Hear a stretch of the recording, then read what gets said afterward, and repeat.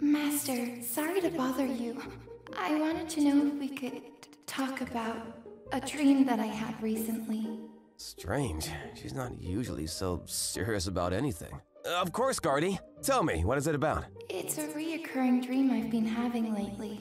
It's a lonely place, very gloomy and sad. I don't know why, but it calls me strongly.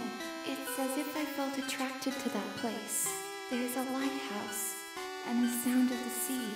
Deep inside, I can hear it. Lavender Town, Lavender Town, Lavender Town.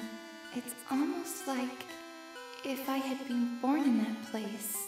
Do you know what it could mean, Master? No fucking way!